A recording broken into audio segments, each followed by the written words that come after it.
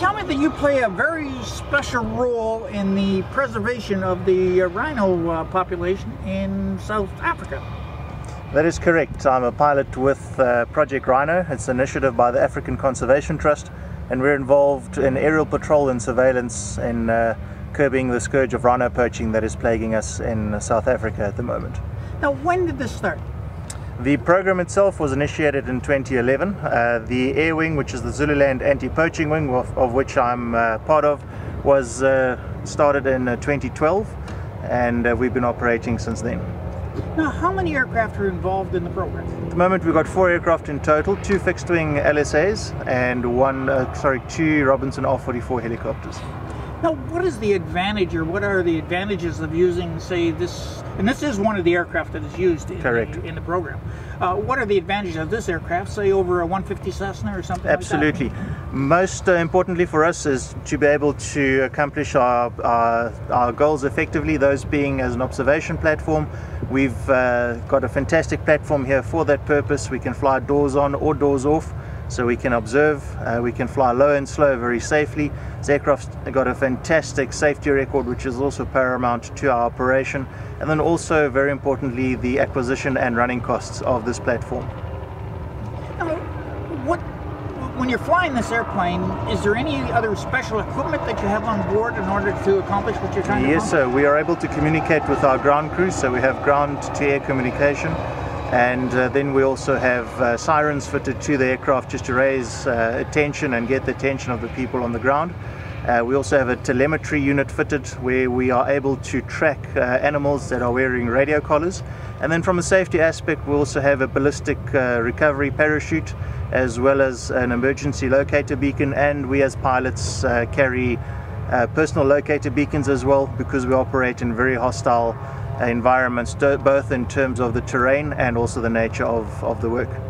Now, because you've got this hostile environment, I don't imagine you want to be landing and taking off too many times, so you must have a fair endurance with this airplane? Indeed, we can fly comfortably between 6 and 7 hours on a full tank of gas, so we are able to cover our ranges quite extensively, and we operate from a secure base on a secure location. Now, as far as the maintenance and that type of thing, again, how do you get around that? I mean, you're in the middle of nowhere from what I understand. We are pretty much, fortunately with the LSA category, we're allowed to do a lot of the maintenance ourselves.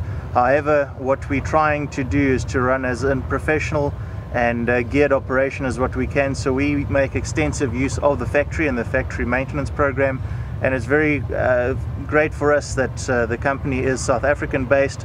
We're a couple of hours away from them, so whenever we need anything repaired or any running repairs done, the factory is but a phone call away. Now, this airplane is also, from my understanding, a very simple aircraft to assemble or disassemble in case of repairs are needed. Correct. It's modular in construction, so if we have one specific component that's giving us problems, it's literally just a case of removing that one component and getting it replaced. And again, with the factory being close by, we generally have a 12-hour turnaround time between the snag and being back in the air again. Now, how many people do you use, say, as support staff to operate this airplane? Support staff, basically you need the pilot. It's very straightforward. You can fuel it up yourself. I mean, everything is very, very straightforward. So you as the pilot are able to do everything you need to do.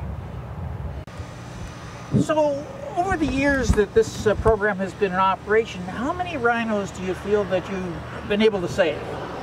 Every single flight that we conduct has an impact on the rhino poaching situation, in that just the presence of the aircraft deters individuals from poaching. We've had reports from rangers on the ground saying that they've witnessed tracks of poachers disappearing into the bush, into the undergrowth, whenever they've noticed the aircraft in the area. This allows our ground crews then to catch up and track down the poachers faster. So to answer your question, every single flight is making an impact, and it's very difficult to quantify that number.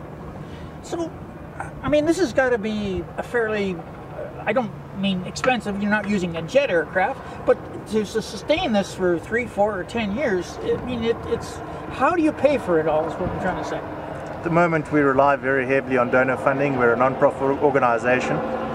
We've got a Give and Gain portal. If you go to giveandgain.com, you will find Project Rhino KZN listed there. We encourage people to visit our website as well, projectrhinokzn.org, and we are appealing to the public to get involved with this fight. And we view it as a war, because that's what it is. We are fighting a war. We're fighting for the survival of a species, and we want everybody to get involved.